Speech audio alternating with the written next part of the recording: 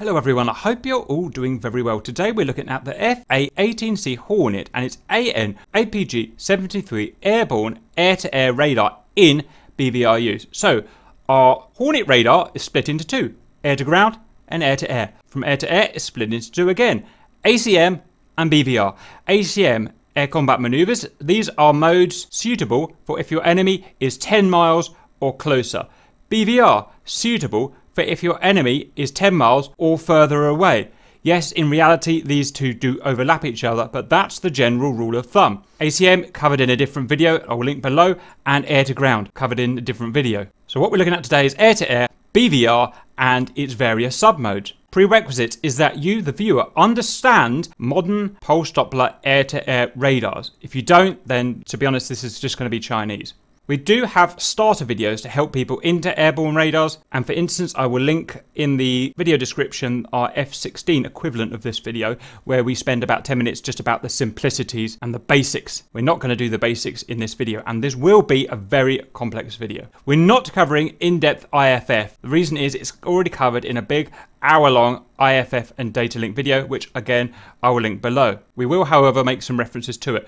We're not going to cover data link and MSI, multi-sensor integration. Now in a modern jet, a radar is not just a radar, it's linked with all sorts of other sensors. For instance, my radar will also be linked to the data link, so it will have information coming in from an AWACS, from other radars on other planes in our flight, and so on. Again, I've got a full 16-minute video explaining MSI and data link, and again that video will be linked below. Also, no weapons deployment, it's fully covered in our weapons deployment videos. We're just looking at the basic radar and how the different locks and tracks work. There's no point of going into our aeroplane and start pressing buttons and twiddling switches without understanding the basics of how the Hornet radar deals with BVR. So it's essentially got three submodes: RWS, range while search, RWS with the addition of LTWS, so that's range while search with latent track while scan, and TWS, track while scan. So that's a search mode, that's a search mode, that's a search mode. From each of these three search modes, we can come out with a final product.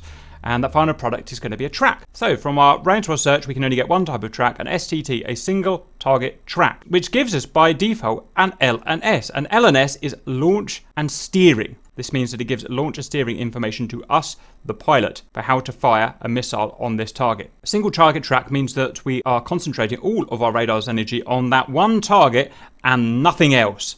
It's the most pure form of target track, and this type of target track will support firing of an AIM-7 and an AIM-120 in BVR. Next is range while search with the addition of latent track while scan. The first thing is, my apologies, I just realised I've written this wrong, that with this mode here, you can also get an STT. That is a function that you can get as well. But you can also have additional tracks. So as well as STT, or I should say instead of STT, we can get the following. We can view the track file, we can interrogate the track file, find out information about it for our situational awareness, but this will not give us any fire support for weapons.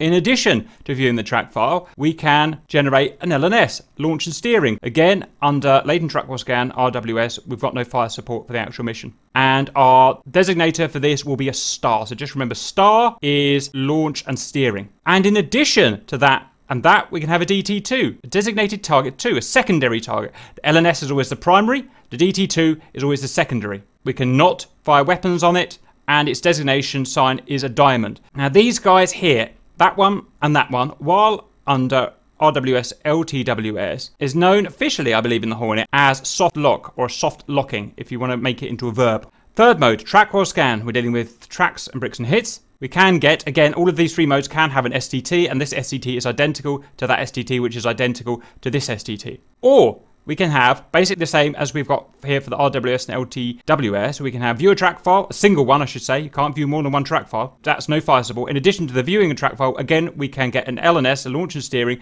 and a designated target 2, primary and a secondary target.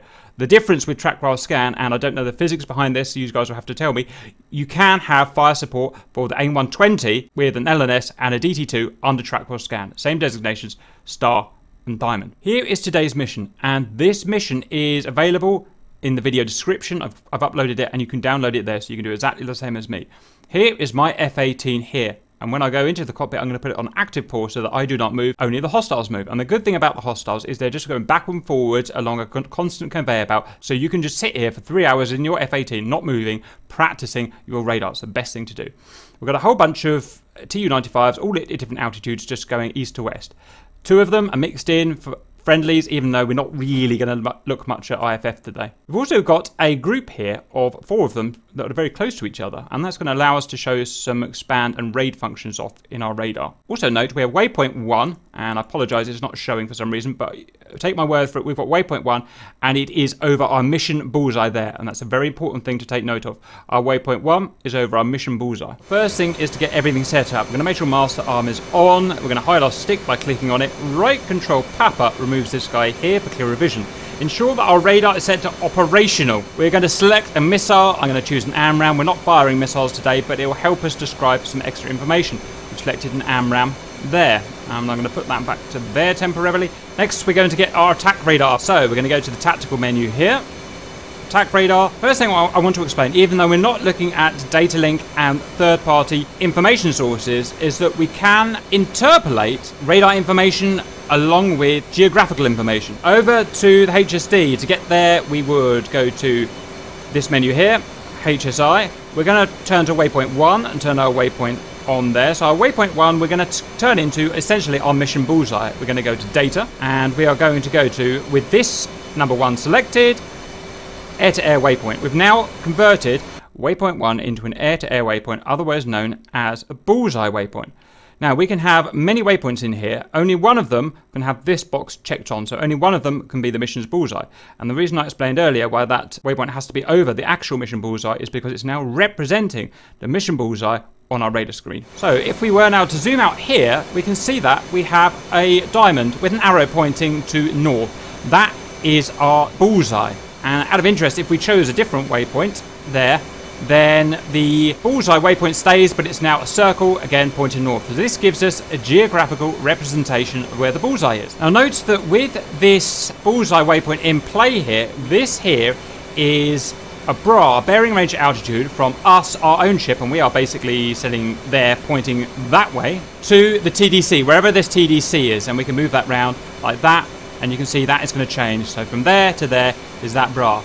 Also, from the waypoints there, or the Bullseye to TDC, is that up there, 153 for 40.6 nautical miles. And if I went to start selecting targets, it would then change. It would then, this up here would then be from Bullseye to that particular target. And that means that we can communicate information with the Bullseye referenced to other team members. We can say that my current ship is 221 for 48 from the Bullseye. My TDC, where I'm looking, is here from the Bullseye. This target over here is here from the Bullseye. Then everyone in our flight, or whoever we're talking to, knows exactly where that guy is in reference to a common point. Next, we need to look at today's controls. And so to slew things around, to move things up and down, left and right with the TDC, we're going to have TDC up, down, left and right. To lock onto a target, TDC depress. If we want to either undesignate a track or switch between tracks, depending on which mode we're in again, undesignate there. To transponder interrogate, sensor control switch depress. To ensure that our TDC is assigned to this screen here so that we can actually manipulate it, which will be shown by having that diamond in it there, so it's already assigned, we will want SCS right. So before you try and use this radar, ensure it's assigned to TDC. Before we look at the 3 modes and how to interact with targets, we've got to explain everything. This here is our B-scope. This is 0 miles from us. This is quarter, half, 3/4 and full, as opposed to this what we've got here.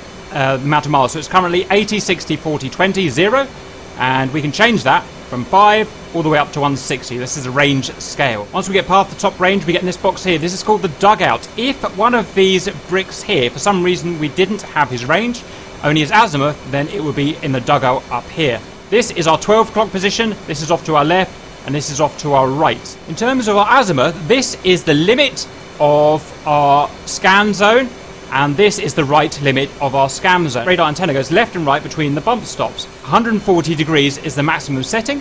The actual antenna position, as it is at the moment, is shown by this thing called a B-sweep line. That is where our actual antenna is sweeping at any one time. The way it works is when the B-sweep goes over the target here, they will appear, and then they have a refresh rate. At a certain point, these will disappear again, and we can change that refresh rate or erase rate, as we'll see later. So if this B sweep is showing the current antenna azimuth, then this elevation carrot here, this little V, is showing the antenna elevation. It's currently moving up and down in terms of bars. Each of those bars is 1.3 degrees of coverage. It is centered around a center point, and with the following buttons, I can actually move that up and down. So I can move it up and hit the bump stop there, down, and hit the bump stop there. Next is our TDC cursor. This is how we manipulate things, and we can move it about with the TDC left, right, up, and down. If we wanted to do something with one of these targets, we would put the TDC on them and press the equivalent button. Note that it has a number at the top and the bottom, and this is best described as the scope of scannable elevation at this range. So if we're there, the TDC is there, the range of the TDC is 50 miles. So at 50 miles from me, the coverage of our actual scannable zone is at the top plus 20,000 feet, at the bottom plus 7,000 feet. Look what happens now when I change the elevation center point of our radar. Minus 60,000 feet to minus 70,000 feet. You know, over the top there. 87, 73. And note, because it is a divergent scan zone, it gets bigger as it gets away. The numbers get bigger there and smaller there, and therefore the scope gets larger as we move away, and vice versa. If we want to change the elevation coverage of our radar, we change it in terms of bars. Remember, each bar is about 1.3 degrees. It changes with the range here, but 1.3 is near enough.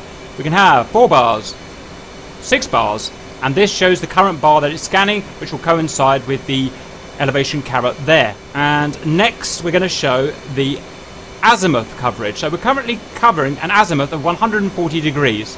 If we wanted less coverage, we could go 20, 40, 60, about to 80, and 140. Now, note if you go 20, the bump stops are now essentially set there and there, and our B sweep is just scanning that area there, and some targets will disappear.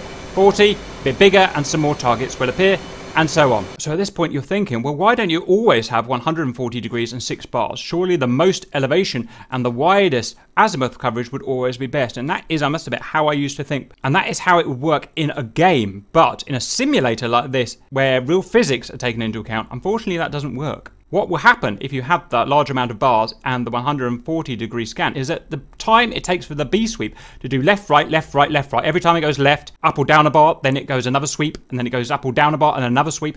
By the time you'd actually scanned a target in to see him again, what we call the refresh rate is too low, and we couldn't actually maintain tracks and do the things we want to do. We'll just have some basic situational awareness. So for instance, a typical format for me would be 40. That's what I'll be using to fight stuff. It gives me a nice quick refresh rate, which is absolutely essential, and I'll be on 4 bars. 4 bars is a decent compromise between height of scan, elevation of scan, and the refresh rate. Next we're going to look at silent, and this basically just stops the radar, it stops it emitting. So I'm going to turn back to 140 because it just shows it better. I'm going to stop it there. I've pressed silent, it's now boxed, the antenna is now stuck in place. At this point I can force it to do a full 4 bar sweep, so that's left and right 4 times basically in total by pressing active. So let's go and watch it do its 4 bar sweep. It'll be 2 left, 2 right, and then it will terminate again. If I turn this off, I can use the erase. The erase will immediately erase the bricks or the hits that we've got shown here if you wanted to do that for some reason. So let's repopulate first of all. It will take a few seconds to repopulate because we've got 4 bars to scan. So now if I press erase here, they're gone until they're found again by the radar, and they're gone until they're found again by the radar, and so on. Or we can erase and then silent.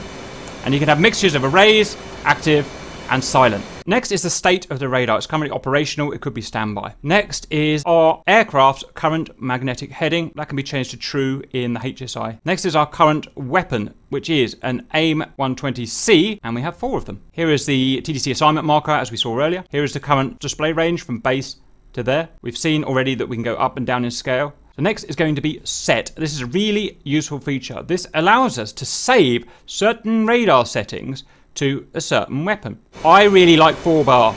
I really like 40 degrees. I really like 40 miles. So with the AMRAM selected, I'm going to press set. It's now saved that information to the AMRAM. I'm now going to change my weapon to something else, doesn't matter what it is. Okay, 9X, and I'm going to scramble all of my settings. Now I'm going to go back to my AMRAM, and it brings all of my saved settings from the set. Next is reset, and reset basically releases any type of track that you have currently at the moment. Now, I don't have any tracks at the moment, so it's not going to do anything, but we will come to look at that and its function a little bit later on. Next is NCTR, non-cooperative target recognition. This is much more tied in with IFF, so we're just going to breeze over it. It's modal, so it's either on or it's off, and all it means is that if we get an STT lock, as we'll show later on, and the target is within parameters, i.e. within 25 nautical miles of us, and within 30 degrees left or right, hot, or 30 degrees left or right, cold, then our radar can scan his plane and determine which type of aircraft it is, and therefore which coalition it is. The aircraft type will be reported down the bottom here, and its coalition will be reported through the usual IFF process, but remember, it's only one form of IFF identification. Hornet is a two-factor authentication based aircraft. Next, we've got our angels here, our barometric altitude. We've got our speed, CAS, calibrated airspeed. We've got our Mach there. Next is going to be data. That's complex, so we'll come back to that in a second. Channel, currently not functional. December 2019. That takes us back to main menu. Mode, not functional, 2019. This here is our PRF. So we can switch between medium, high, and interleaved. Interleaved simply means that it will switch between medium and high automatically. So based on your pursuit type, you're going to choose medium or high, or whether you want it interleaved. I personally just leave it interleaved, but the better pilots out there will be swapping that for high and medium. Radar, PRI, currently non-functional and not explained in the manual. You can see here that we've got RWS selected, and we will press that to toggle between RWS and TWS. So next, let's go to data. What we've got first is declutter, and there are two types of declutter and a non-declutter. So that's non-declutter. That adds us our horizon line, and which way is up and down, and our velocity vector, and this is going to help us fly. Declutter 1 takes away some things, declutter 2 takes away even more things. Data just takes us back out to the main radar screen. Latent track while scan. By pressing this on, and it's modal, we now got the second radar type. It is now range while search with latent track while scan. Note that by default in an aircraft, latent track while scan will be on. MSI is modal, and it just means, do we want multi-sensor integration? Do we want extra information to come into us, be displayed on this screen from the AWACS, from an EWR, from radars on our other aircraft? In this case, ticking it or not ticking it won't make any difference, because in my example, there is no AWACS, there is no data link, there are no sensors apart from my radar. Color is modal. Do we want color to be shown? Color dictates different states of enemy IFF recognition. Red, a baddie, green, a goodie, yellow, an unknown, and so on. And I go through it fully in the IFF and data link video. RAID 1 look, currently not functional. BRA is simply whether we want to show the BRA or not. It's modal.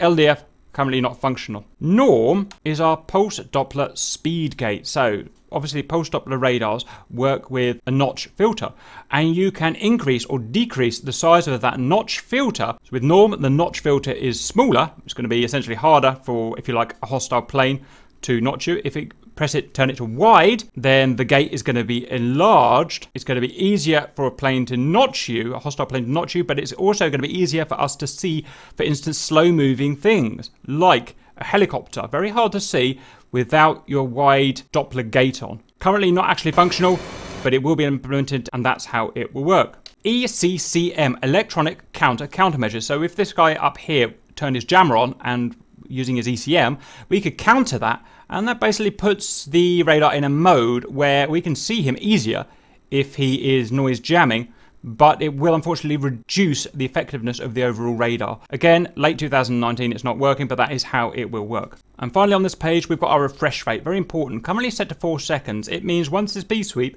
has pinged, highlighted a target, how many seconds before that disappears? And you can imagine if the B sweep went over that target less than what we've got set here, we'd have all sorts of problems. Targets would be disappearing, tracks wouldn't be able to be maintained. It's important to understand the relationship here between refresh rate, or erase rate I think is actually the correct name, the amount of bars we're scanning, and the azimuth. They all have to work together. So I could change it to 8 seconds, 16 seconds, 32 seconds 2 seconds and 4 seconds. So we're finishing data here. We're going to turn latent track while scan off so we can look at a little closer our first mode, which is the pure range while search with no LTWS. So in the basic range while search mode, there's not a lot we can do. We can't do any track file interrogation. All we can do is put our TDC over a guy, press the TDC depress once, and then we get that.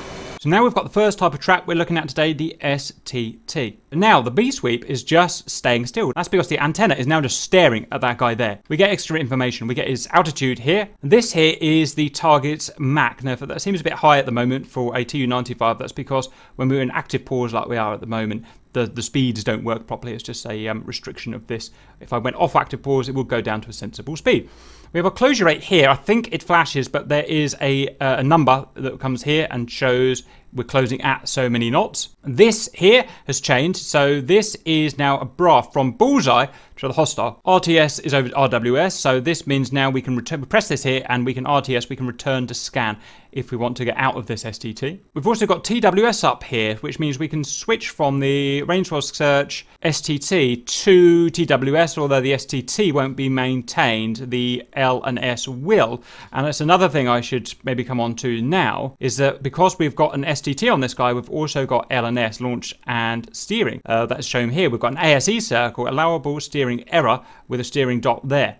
So it's telling us with this particular weapon, whatever we've got an AMRAM selected, I need to maneuver if I want to fire properly so that that steering dot is in that ASE circle and that computes for lead for the missile and stuff like that. As well as that, part of our L and S is that we've got ranging information. Now in other aircraft, this would be known as a dynamic launch zone. In this aircraft, it's known as launch accessible region. You can see the maximum firing range of my missile is there. The minimum range of my missile is going to be there. And the no escape range is going to currently be merged with the maximum. And you can see he's tens of miles away because he is whatever his range is. And I guess the last thing to notice is that we have part of his HAFU here. HAFU, hostile, ambiguous, friendly, or unknown. This is part of the IFF and data link system. It's covered thoroughly in our data link video. What we're going to do now is undesignate and return to search. The way I'm going to do that is pressing the undesignate button. Press undesignate, we go back to search. And let's just do that again just to show we can. It can be hard to STT on guys that are moving away, and you can see these guys are clearly moving away, so I might not be able to get an STT on this guy. We'll just try. So I'm pressing there, TDC depress. We actually did manage to do that, probably because they're big planes. And undesignate again, and we're back there. The next thing I want to quickly show is an IFF interrogation. So we're going to STT this guy here. I'm pretty sure he's going to be a friendly, and he's too far away for NCTR, so I'm just going to press the SES depress to interrogate his transponder for one factor of authentication. Let's try that. And you can see his transponder came back with a squawk of friendly, and he is now shown as a dome. So I've shown how, very basically, to IFF a guy you've got in an STT lock there. Let's undesignate. Let's move on to range while search with latent track while scan. So now a lot of stuff is automated, and I can get more information. So if I were to move my cursor over a guy, you see we can assess his track, and I've not logged him, I'm just assessing his track file. I can see that his Angel's 12.6 is Mach 1, and he's considered number 1 in the priority. As well as that, it will automatically IFF this guy when I do this, so it's got him as yellow in this case because he is an unknown. Try another guy. That guy, it's automatically IFF'd him, it's domed him, it's got him as 5 in the priority, Angel's 17, Mach 1.1. Another guy. Got his Mach and his speed, and his 3 in the priority, and so on. I've never quite been sure how it formulates the priority list, but I believe it's threat-based, and the guy nearest to us and hottest and whatnot is going to be at the high end of the priority, and the guy at the low end of the priority is going to be generally further away, or a bomber or something like that. It's a bonus of latent track while scan. When we are interrogating a track file, we get this. But that is not actually the same thing as an LNS launch and steering. There's no steering information here for the weapon. It's purely the range of our current weapon. And we can only interrogate one track at a time. Also, it shows us their vector as well. That's a bonus of this track file, is that we can show their vector there, their vector there, the vector there. The next thing we're going to do is highlight one of those guys, and we're going to press the TDC depress. That is going to go and bug him or soft lock him. I'm going to soft lock this guy here. we can tell that he is our primary target, and we know that because he's got the star and the official name is LNS, launch and steering, with ranging information there, steering information here. All this information here is duplicated up in the HUD in terms of weapons specific info, but we're not going to look at that today. Now at this point it differs how we can no longer RTS, return to search up here. If we wanted to completely untrack this guy, this is a form of trackless LNS, we would have to now reset. So if I wanted to get out of here, back to standard, reset would be how we do it. Now, if we actually pressed undesignate button in this mode, range roll scan with LTWS, undesignate actually selects as a target. And it's going to select a target as an LNS in the priority list, 1, 2, 3, 4, 5 or whatever. So let's cycle through them. Undesignate, undesignate, undesignate, undesignate, and so on. Note that it's got the top part of the HAFU and the vector and whatnot. Next, we can track an additional target. We can get our DT2. With that guy as LNS, we're going to get this guy over here as our DT2. Hover over him, TDC depress. He's now our DT2. Remember, diamond, DT2, star, LNS. And I can now toggle between them with the undesignate button, like that. And in addition, I can interrogate track files, up to 1 track file, there. So now we are tracking him with LNS, primary target. Tracking him, DT2, secondary target. Interrogating him, who's actually now priority 1 outside of the LNS and the DT2. And that's the most we can interrogate in terms of this. Now, like I said, in range roll scan, latent track roll scan, we can't employ weapons on these guys. It's purely for gaining our situational awareness. It helps me see what these guys are doing, which way they're going. Now, a lot of this will be superseded if we're having MSI, if we're having AWACS information come into our data link, because it'll tell us a lot of this without us having to mess around and do this. But if we didn't have that data link and the MSI, then this is how we're going to find information about these guys. Now we can't undesignate, because remember, undesignate button doesn't do this. It will just swap between these guys here. So now if I want to undesignate, I've got to press reset. So that's showing the functionality of range roll search, with latent track while scan. All we've got now is the third mode, which is track while scan. So I'm going to move off that guy. I'm going to press the button here. And we've got track while scan. The first thing to understand is that there are some more restrictions in terms of our azimuth and our bars on our refresh rate. Basically, with track while scan, the radar can cover less area just because of how it works. It's doing more work. And if it's going to do more work in track while scan, it can't cover the same amount of area. So if I start pumping up the amount of bars here, it actually restricts me for my azimuth here. It doesn't do that on range while search. That's a big difference. If I went to 1 bar or 2 bars, whatever the lowest is, I can go all the way up to 80, I think it is. But if I go to 6 bars, I can only go up to 20, but hardly any scannable area. Next thing to look at is how we choose where the scan zone is. Bearing in mind our scan zone is now very small, we're going to have a bit more control. So we've got auto, manual and bias here. So manual is our standard, and all we do is move the TDC, and this 20 degrees azimuth scan follows wherever I go. And bearing in mind I've got no MSI, therefore these guys are just going to disappear after the refresh rate I've set of 4 seconds. Put them back, and of course they come back.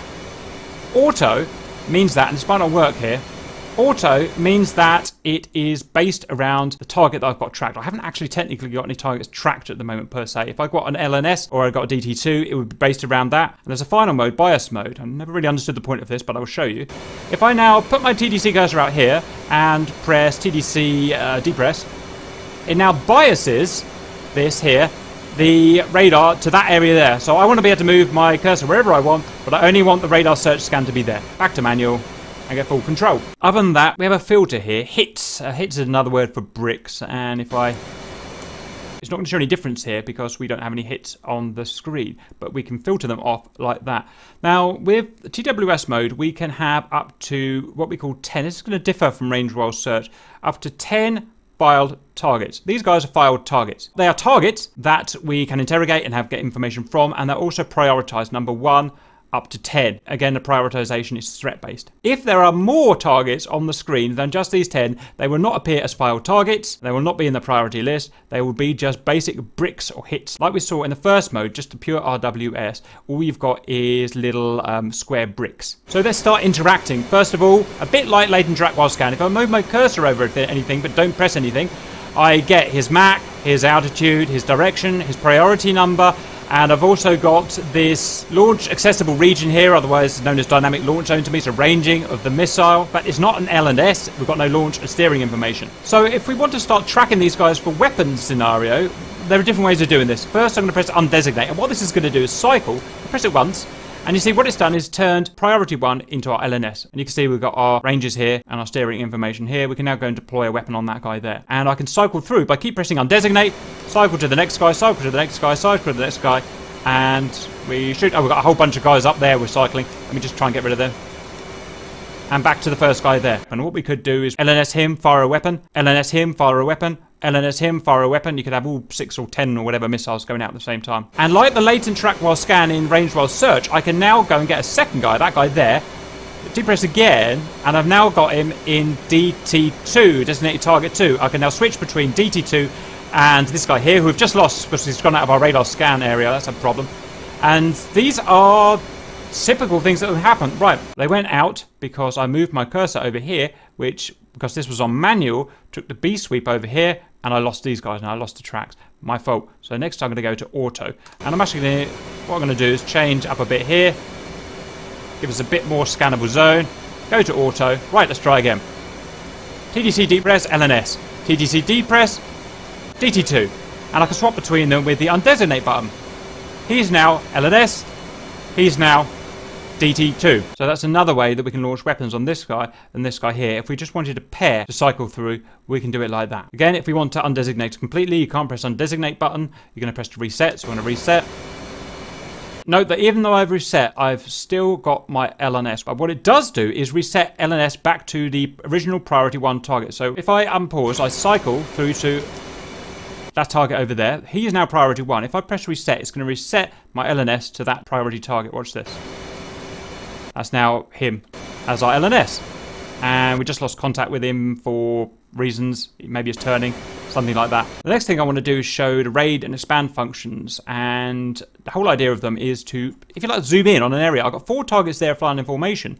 I can't possibly manipulate them with a TDC out here. I need to zoom in on them. So what I'm going to do is I'm going to need to make them LNS first of all. I'm going to try and just grab one of them. There we go. So we're going to press raid here. And what that's done is it's changed now to 10 miles view. So that's 10 miles centered around our 4-ship here. We've now got the ability to go out with our TDC and actually pick on individual ones. If I clicked on expand, which I've just lost, so let me get out of raid. If I click expand, and I should say this is centered around our LNS. It's all about the LNS here. Then it's done the same thing. 10 miles from there to there, but there is a marked difference. What's different is the way the radar works. Look at the azimuth B sweep here in expand mode. It's still scanning. And now go to raid instead. Note how the azimuth B sweep is now stuck in one area there. So a way we could think about it is that the raid zooms in and also changes how the radar works. It focuses that beam right on that area there. Whereas the expand mode zooms in the same in terms of view, but it also allows the B sweep to continue sweeping left. There's a subtle difference of how that works. And you're going to have to choose which is most relevant. I'm going to reset. We're back to our 80-mile scan or whatever we chose. We've got this guy as our LNS and the rest of our priority. If we want to go back to RWS, we've got our RWS there. The only other thing I could mention is that we are integrated with the RWR, the radar warning receiver, and you can see that we have nails here. So you can see we've got SU-34 radar being picked up here. We've got no distance range on them, so they'll always be kind of scattered at the top here. But that just shows one way of telling what type an airframe is by drawing a line from that to us, and the plane that intercepts that line is going to be that, and in this case an SU-34. That's all I can think of showing on the radar. I hope that was useful, and see you later.